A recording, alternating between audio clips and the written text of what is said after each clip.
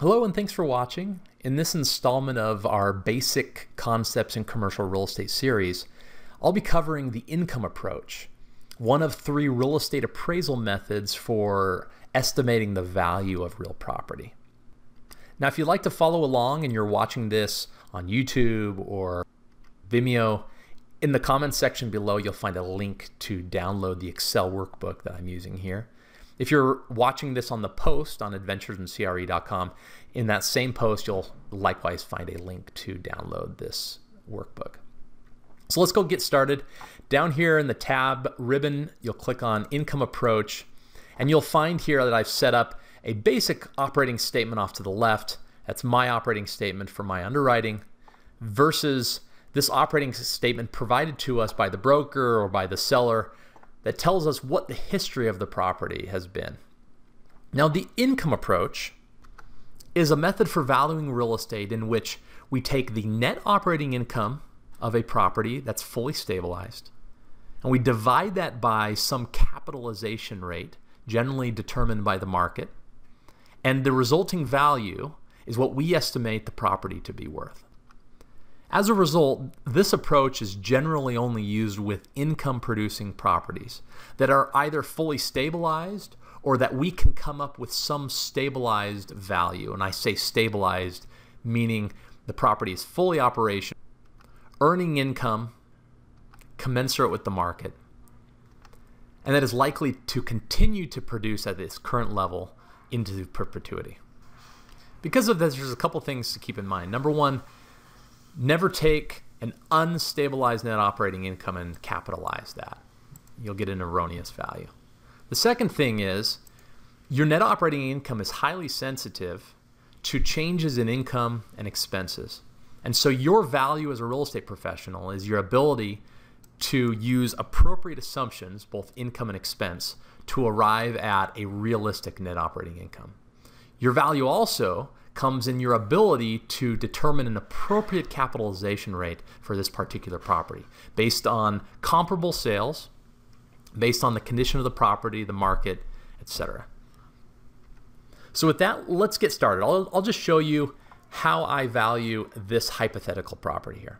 Now what I did is I have this history off to the right, and you'll notice my operating statement and the nomenclature I use for my categories differ from this operating statement.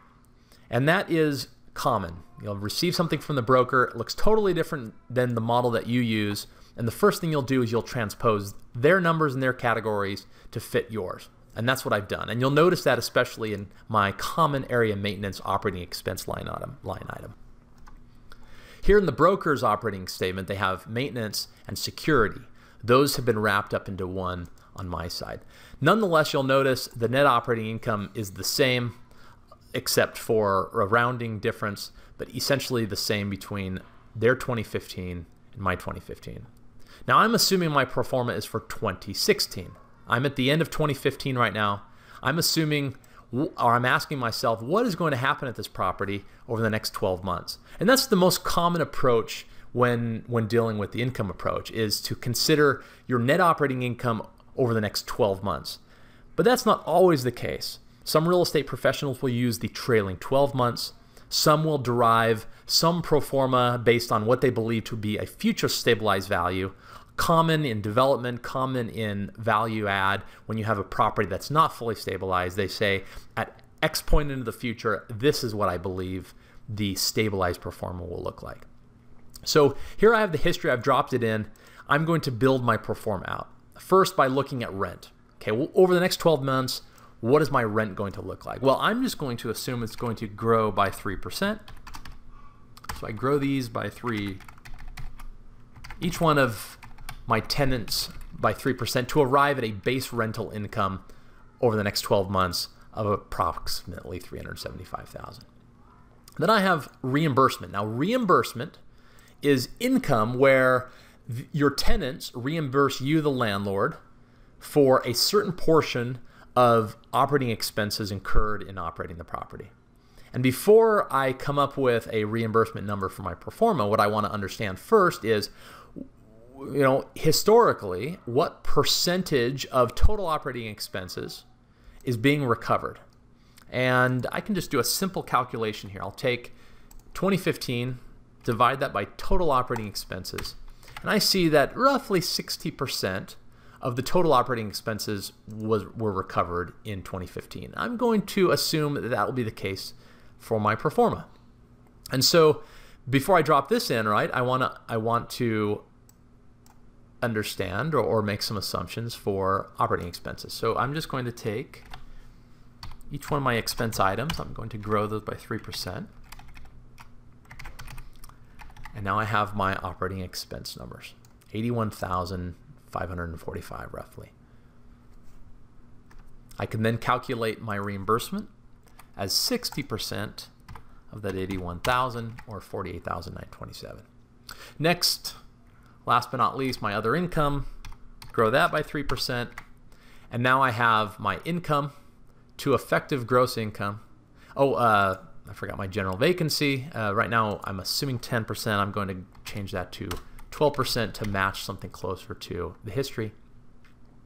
Again, my expenses are done and I arrive at a net operating income of 294,000, approximately 10,000 greater than the previous year. I think that's appropriate. Last, I need to determine a cap rate. So I find a handful of sales comps, comparable properties that have sold in the last 12 to 18 months, similar year, similar property type, in the same submarket or approximately in the same submarket. And on average, those sales comparables have been trading at about a 6% cap rate, meaning the sales price the net operating income was roughly 6% of the sales price of each one of those properties. And so I take that 6% and the net operating income, and the formula is net operating income divided by cap rate, and I arrive at my estimated value of 4.9 million. Now, what do I do with this? Well, if I'm a buyer, potentially that's what I pay for the property. If I'm a seller, that's what I hope to get for the property. If I'm a lender, that's the value that I could use to base my loan amount on. So if I want to lend 70% of the value, that would be the value that I'd lend 70% on.